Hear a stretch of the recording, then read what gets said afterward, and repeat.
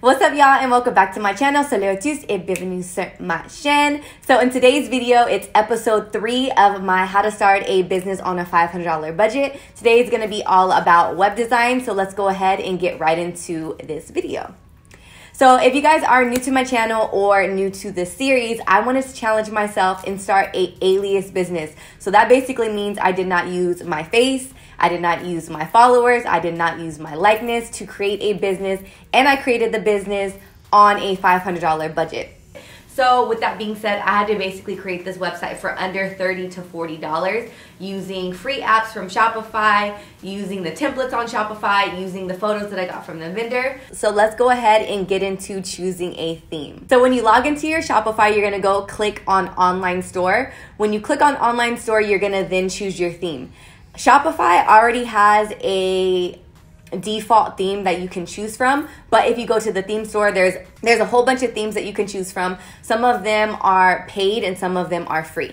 There are themes with a lot more features, but because this is on a $500 budget, we ain't got the bread for that. So I'm gonna go ahead and search through the free themes. There are about 8 free themes that you can choose from, and when you're first starting out, the free themes are more than enough and they actually have a lot of cool features. Even for me in the past, when I had profitable drop shipping companies or e-com companies, I still stuck to free themes because they gave me exactly what I needed.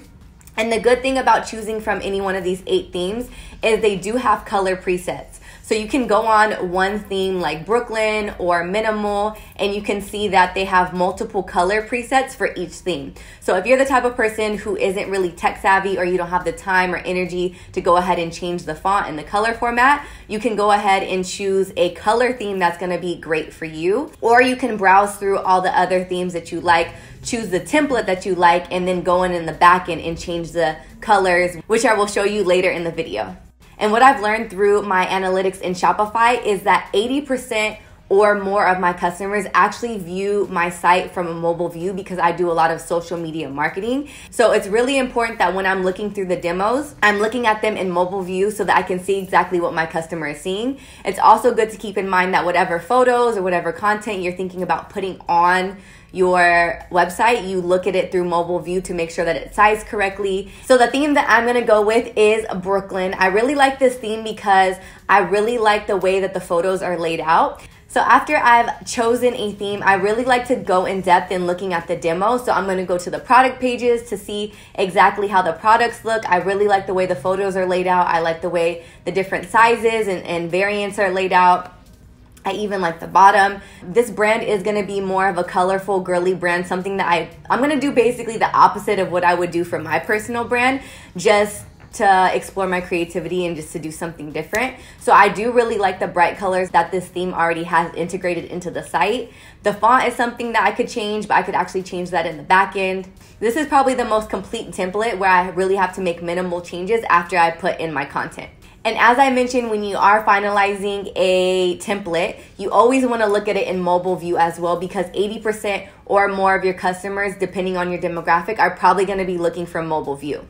So now that I've chosen a theme, next I'm going to start adding content to the page. If you guys are following along in the series, you know that in video 2, when I actually shopped in the store, I spoke to the manufacturer and I asked them if they could send me content to use for my website, and they approved it. So all of these pictures that I'm getting of the models are actually coming from the manufacturer at 0 cost. And do you happen to have pictures of models in any of these? We do have pictures on the models for all of them. And are we allowed to use that for the store? Yes, you are. Okay, cool. Is it possible if we can see the photos and the model? Sure. Yeah.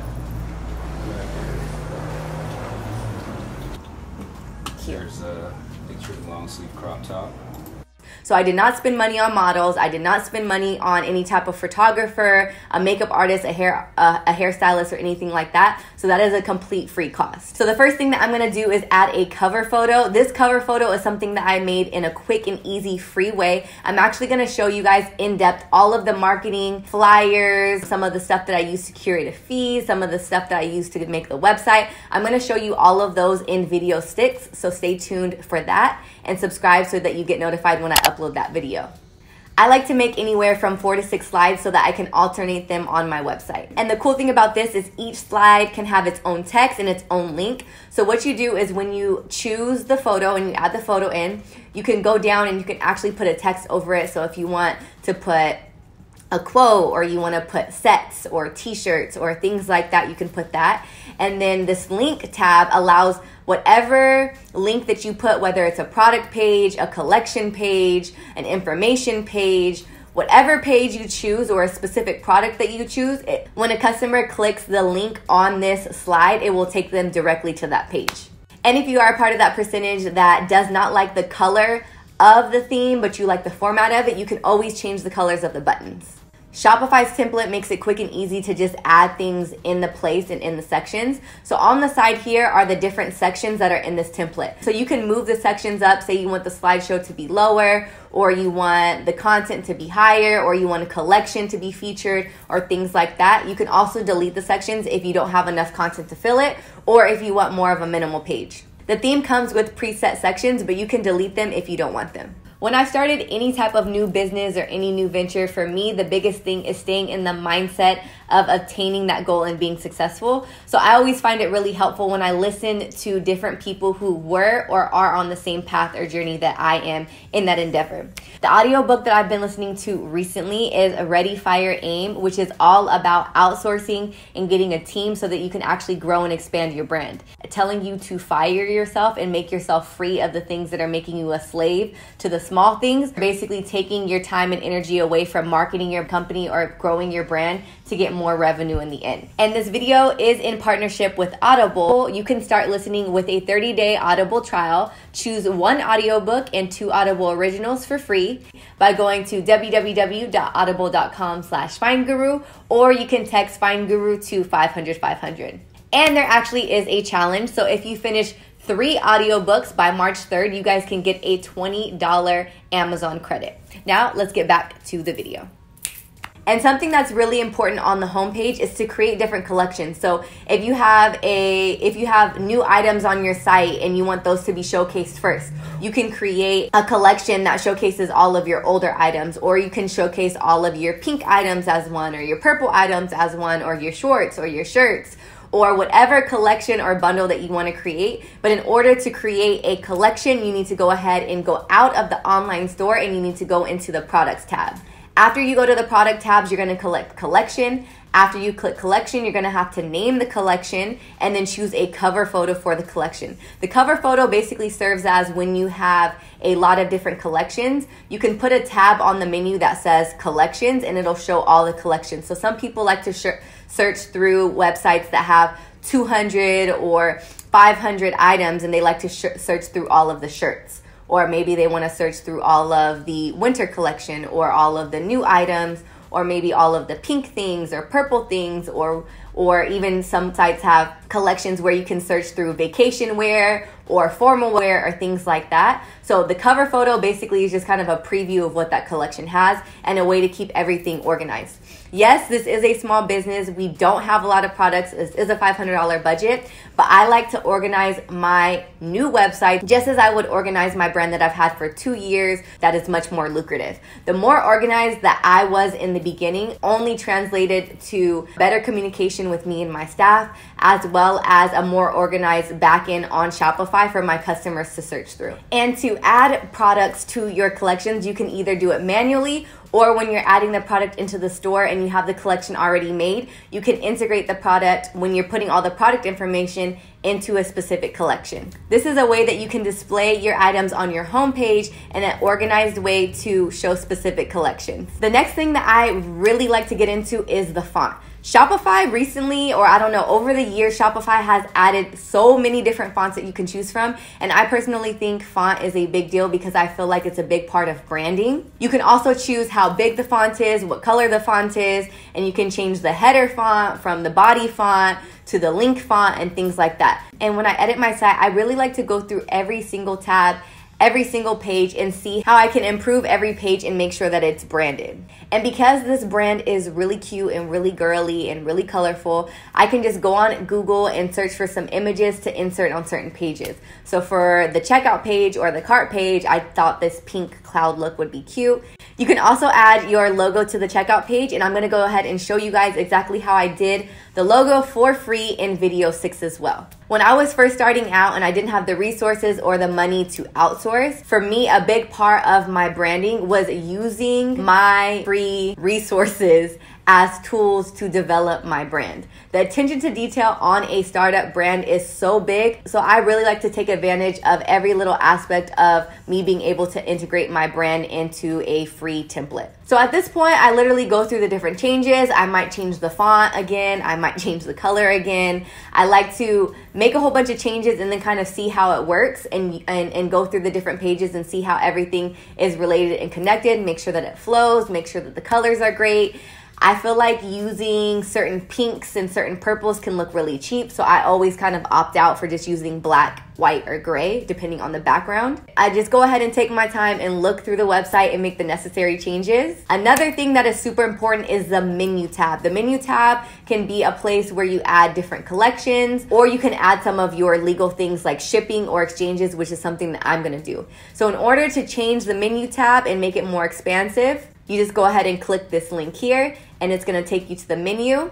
And this is where I'm gonna add the Shop Now tab and then choose the All Collections link. Then the shipping tag, which shows the link to the shipping policy. And then the exchange tab, which is gonna have a link directly to the exchange policy. After I put all the names on the menu, I go ahead and press save, and then it will update on my homepage. So at this point, everything seems like it's good to go. I played around with the fonts, I played around with the colors. The biggest thing here, which was a home run for me, is getting the high quality content.